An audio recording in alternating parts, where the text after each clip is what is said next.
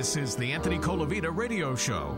Anthony Colavita is the former New York State and Westchester County Republican Party chairman. Now, here's Anthony Colavita. Good morning, ladies and gentlemen. I'm delighted to be back. And I'm delighted especially to be here with my dear old friend for many, many years, Congressman Joe DioGuardi. Good morning, Joe. Good morning, Tony. Delighted Thank you for inviting me. Oh, you kidding? It's great. You're You're a perfect guest to have when I come back after, a month and a half, I guess. Terrific. I didn't know you were gone that long. Yeah, it shows you how much people miss me. And I'm happy that you asked me to drive you home after the show, because now I know why you can't drive. I see the cane and all here. I didn't know you went through that operation. We have a couple of calls, so let's go to the telephones. Great. Hello, you're on WVOX. Good morning. Tony, is that me?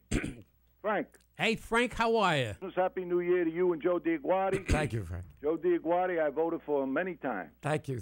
Well, Every I hope chance I got to not vote the same for, election, I for hope. Hey, Frank, I'm sitting here and we're reminiscing with Tony, and just in the last 25 years, don't forget it was 25 years ago that Tony was the Republican leader who allowed me to run for Congress. I remember. And we're just... You ran against the hat, didn't you? Well, that was the second that was race. Second time. First one I announced against Ottinger. He retired. I ended up... Yeah, I remember the Ottinger. But the thing I wanted to tell you is that with all Tony's pain, he's beaming with smiles as we talk about the good old days here. Yeah. Well, we had got a lot to smile about. Let me get to a couple of local things, Tony, sure. Then I'll let you guys go. No problem. We got a new chairman of the board who don't know where he lives. How the hell is Janet DeFiore allow this to go on? She's looking into the other race in Yonkers. Why isn't she looking into this guy Jenkins and whether or not he's filing false paperwork with the Board of Elections as to where he really lives?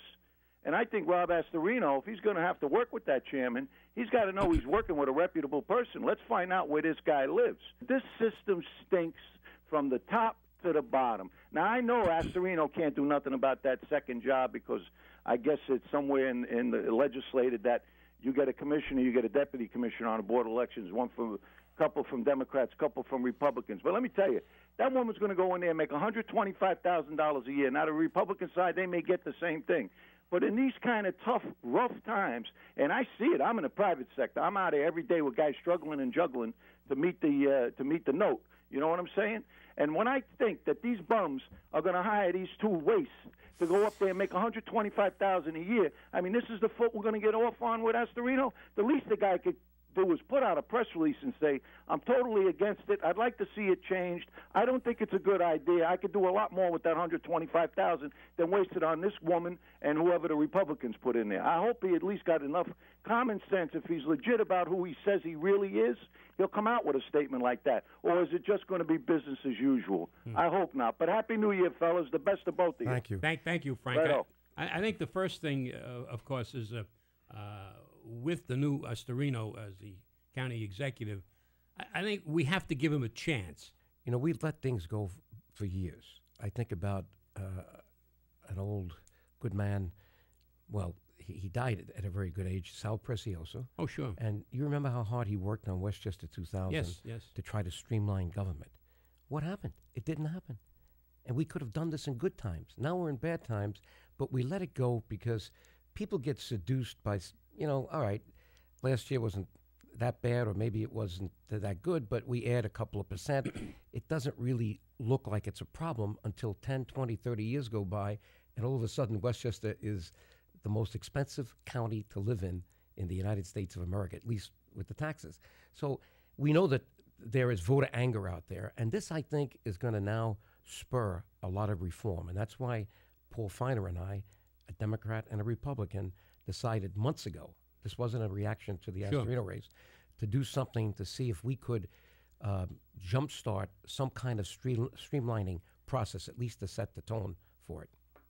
Yes, and that's what started, I guess you call it the Rethink Westchester? Rethinking, right, because Westchester. There are no easy answers, and we don't think we've got all the answers, but we need to start the process, make it public, energize people to get involved. You need the people to get involved, not just on Election Day. We need citizens to get involved, even in government. I remember with my work in New York City, when my firm, Arthur Anderson, was hired as part of the bailout, the Treasury hired my firm to piece together the books of New York City. No one could figure out what New York City was worth, what its real debt was. So here we spent a year. I was one of the young partners in those days assigned to it.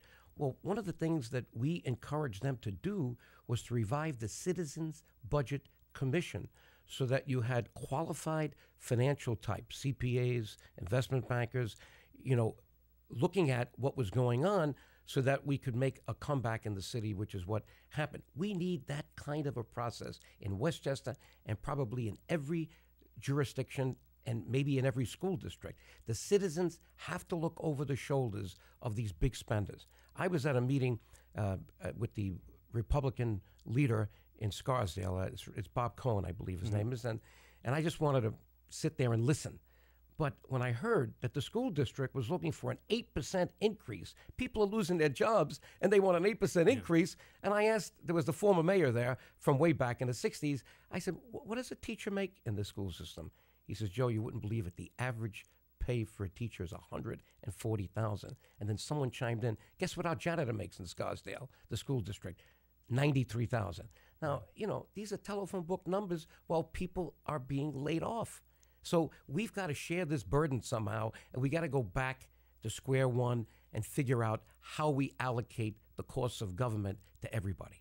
Well, Joe, tell us on an administrative, from an administrative viewpoint, you're doing some kind of a referendum. Well, New York State has not been good for initiative and referendum. We've been trying to do that. Well, you could do it voluntarily. Well, we found a law on the books. Now, thank God in our little executive committee group, we have 3 attorneys. And one of them is a highly qualified election lawyer who's working for a judge, so he can't be coming public, but he does a lot of research. And he came up with this law with the other 2 attorneys called the Alternative Form of County Government Law. It was passed in 1952 and has only been used by one county, Ulster County. And when they used it, they used the county board of legislators in their county to implement it. So we did a lot of research, and then I decided to raise the money in a foundation called Truth in Government, which I run, so we could hire an election lawyer who was not a volunteer, because if I'm going to come out public and say I've got an answer, I have to be absolutely sure that it has a legal basis. Well, sure enough, this was one of the top 5 election lawyers in the state. I'm not going to mention his name unless he calls in. He's welcome to mention it. And he then checked everything, and thank God he was courteous enough to give us a nice fee, half price. Sure. It's a public thing, and we found out that we had a law that could change. The law provides for 4 alternatives, and we picked the one that has an elected county executive, but a board of supervisors, an unelected. Now, in Milt Hoffman's column, and by the way, he is great, Milt Hoffman. Who knows history of Westchester better than Milt Hoffman? He reminded us that board, they tried to change it many years to comply with various things like the Voting Rights Act. Sure. And finally, it was just thrown out, and they came up with the Board of Legislators as a solution. And 2 of the districts in Yonkers were created to meet the minority requirements of the Voting Rights Act.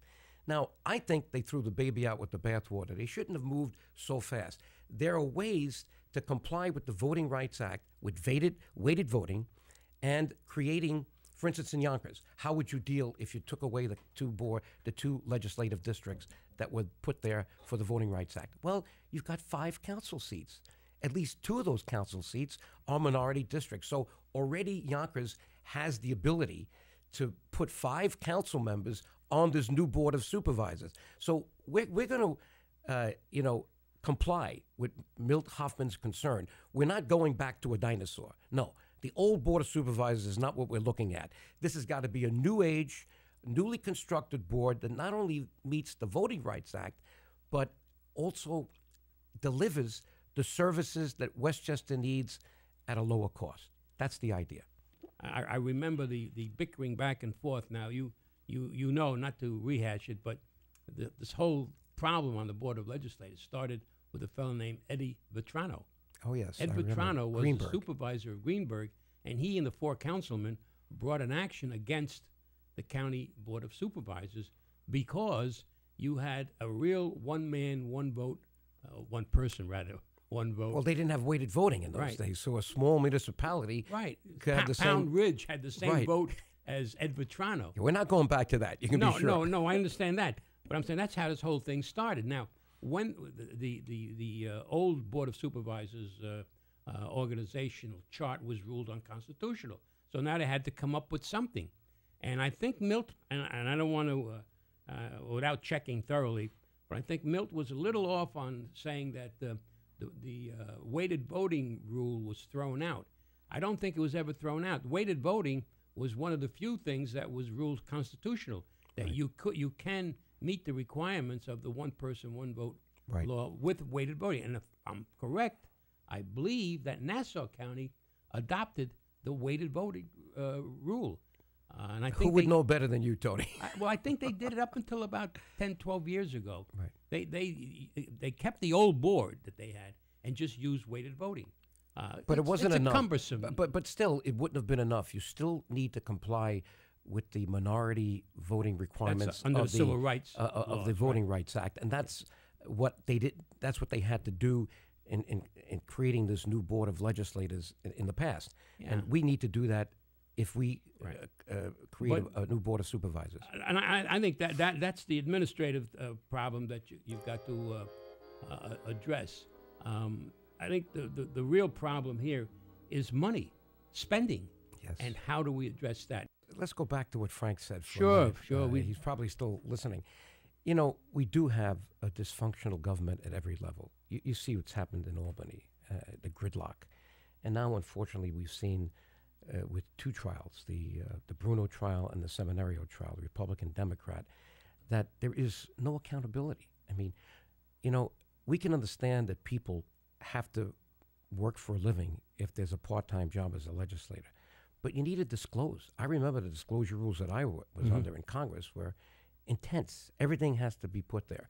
But in Albany, practically nothing is on the table, so you don't know whether or not a legislator is doing services for himself or doing services for the public. And, you know, I wouldn't have said it if Mr. Bruno wasn't convicted and Mr. Seminario didn't plead guilty. So obviously this tells you that there's a dysfunction there. But there's also a dysfunction, Tony, at every level of government, because we've allowed incumbents to kind of design their own districts.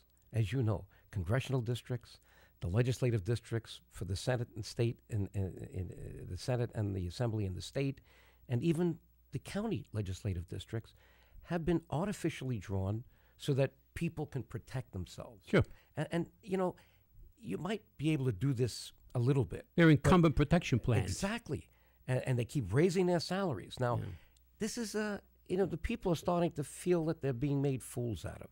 And that's why you had this election where a 12-year incumbent was thrown out as county executive, and the chairman of the board almost lost his election. Right. That tells you the voters are extremely upset and that government is dysfunctional.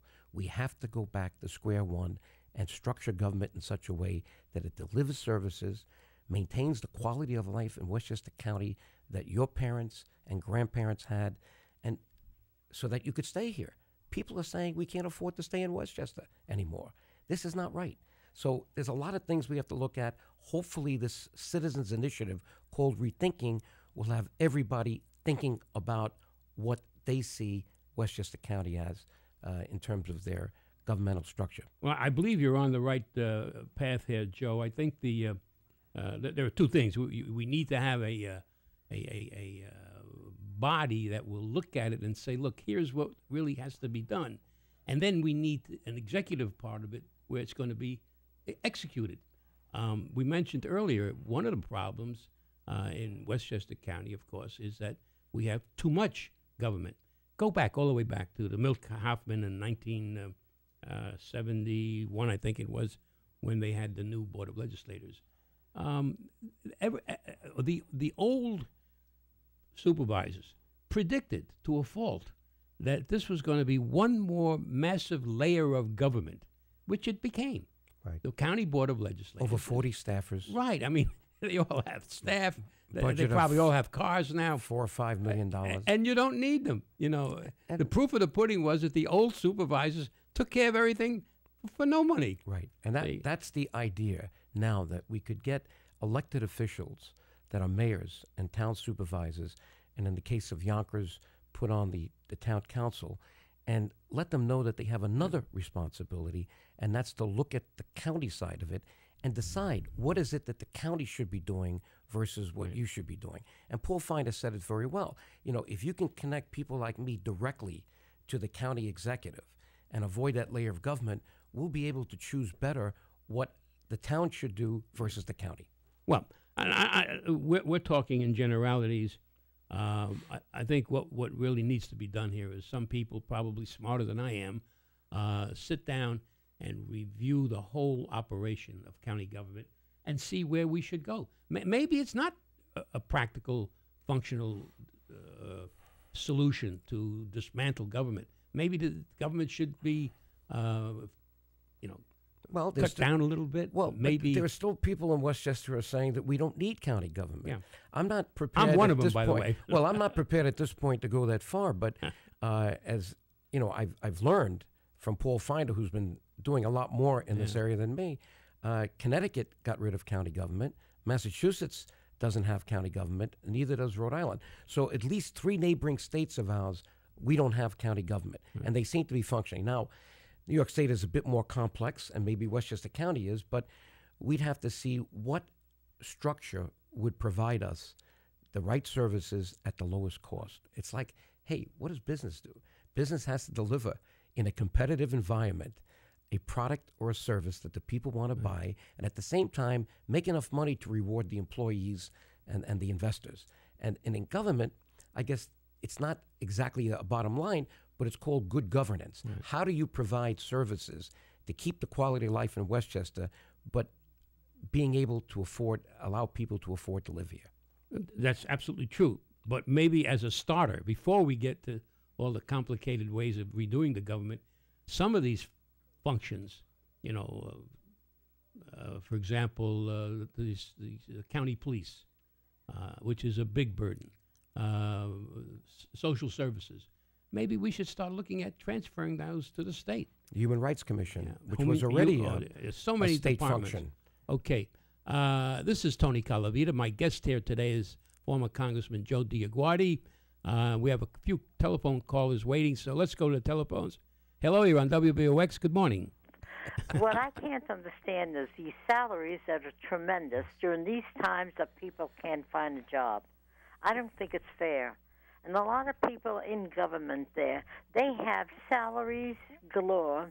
They have ways of getting more and more, and yet they ask us to pay more and more in taxes. It isn't fair. Something should be done with that. But this is a good point, and much of what people are paid in the public sector gets disguised as pensions. Right. And if you look at what the Journal News has pointed out, what people are doing is gaming the system. In effect, we have neighbors gaming neighbors here, because if you're in the public sector and you want to maximize your pension, what you do is you have your friends allow you to create a lot of overtime in the last couple of years, because that's the average that they pick in most cases to determine your pension. We need pension reform without a doubt, and other things. Yes. Yeah, there's no question about that. And I remember looking in Forbes magazine about a year ago. They took a job in, I think it was Fort Lauderdale, Florida. A police lieutenant retired. He was making like $47,000 a year, but by the time his pension was paid, it cost the city of Fort Lauderdale something like $20 million. When they looked at the lifespan of this officer. And that doesn't get put on the books as a liability in the public sector, so you don't know that it's coming. Well, just to follow up on that one thing, Congressman, you have that problem now in all local municipalities. So let's go to the telephones. Hello, you're on WVOX. Good morning. Yes, Tony, Bob Foyce. Hey, Robert, how are you? Hey, Bob. Morning. Happy holidays. Merry Christmas to both of you. Same to you and your family.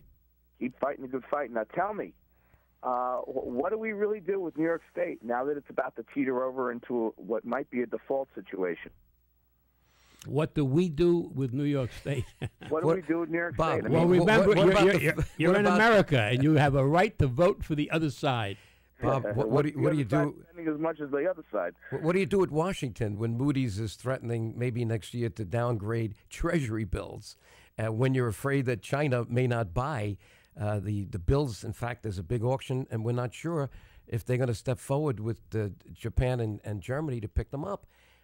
There's a lot of uncertainty in America, and if you remember the book I wrote, Unaccountable Congress, that's 17 years ago, Bob, Chapter 4, I entitled The Big Apple and Washington, one bailout after the other, because I saw the way we were following in the steps of New York City, borrowing money, not putting liabilities on the books, and then spending money we didn't have and borrowing it from people we didn't trust. In those days, it was Japan. Now it's China.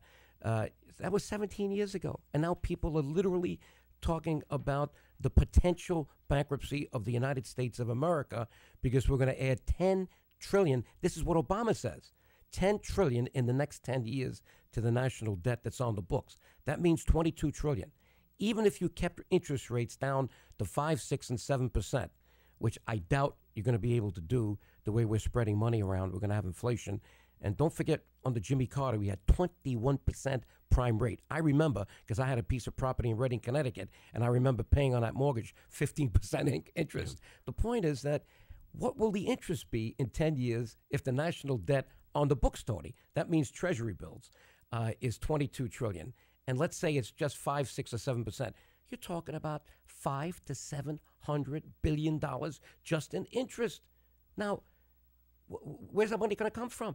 You're going to push out other discretionary programs. There's going to be a riot here in America. We're not planning ahead. There's already a riot going on with the Tea Parties, but it seems the Tea Party movement, which I've gone to a number of them, they're all for cutting the services. There's a majority of America that's ready to go into an austerity climate. It's the politicians that want to keep the big cell going. Well, the politicians are getting the message, as you well know, with the election we just had in Westchester County, and there are going to be a lot of other surprises, I believe, in 2010. People are fed up at all levels of government, including with Mr. Obama. Now, you know, the audacity of hope has now become the audacity of big government and more borrowing and spending. Now, we can't afford that anymore. And, you know, everybody wanted him to succeed, as I did when he came in. But now we see that instead of reducing government, we now have bigger government. And worse than that, the regulations that we were supposed to see to control Wall Street, the lobbyists have won. You know, and all of a sudden, those rules are being dumbed down.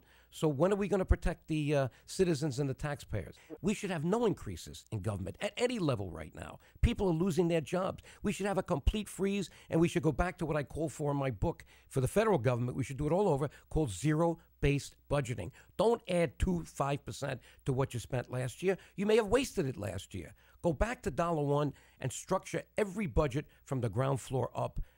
That's the only way we're going to save money. And let's shoot for a budget that has no increases. Don't forget, we have a two-pronged thing at Rethinking. One is to immediately ask the Board of Supervisors for a charter revision commission that has good citizen representation. And one of the ideas that I came up with is to have an audit committee of Westchester County, and then to have a chief financial officer.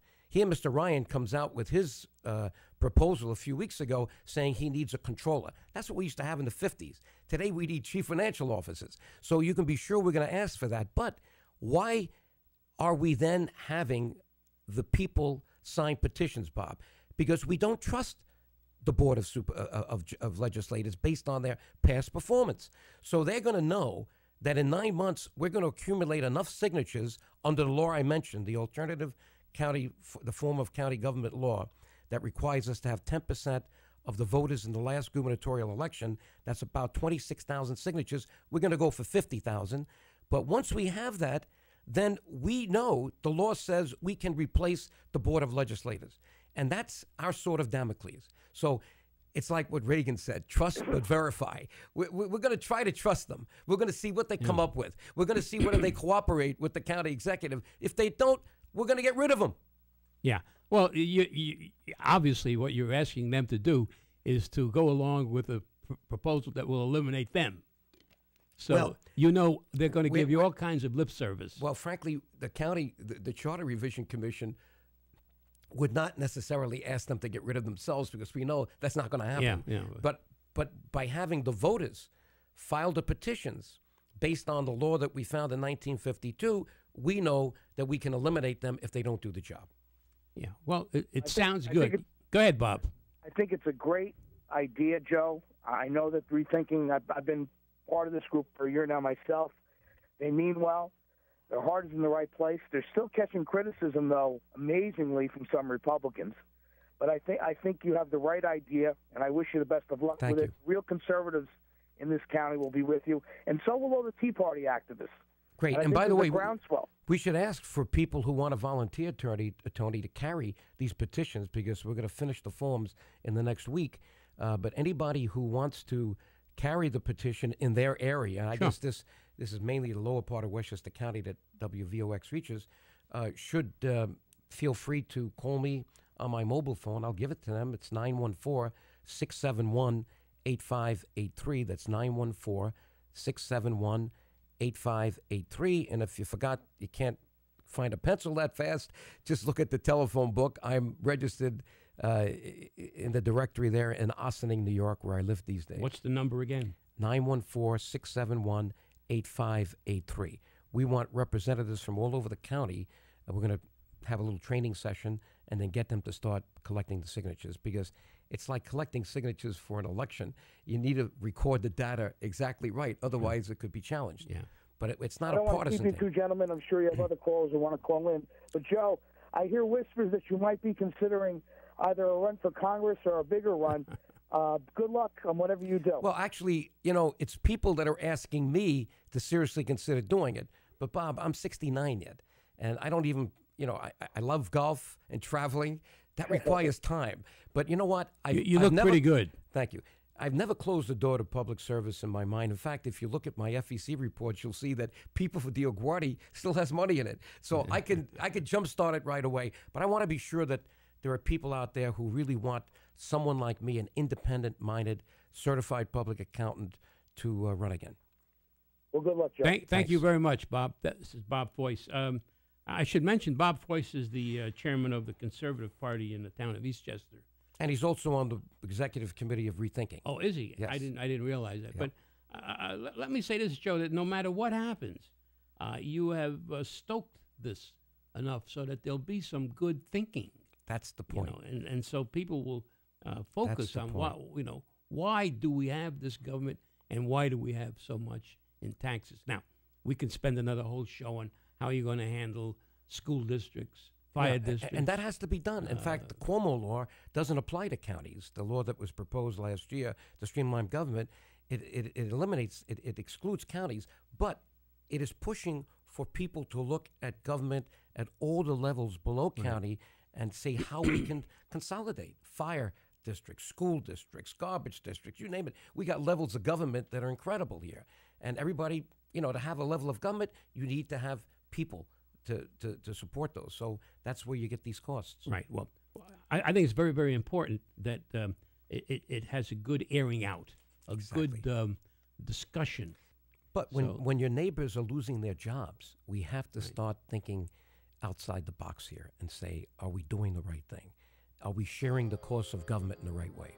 Now, Joe, you're hearing a little music here, but one quick question. What's going to happen with this health care bill that's...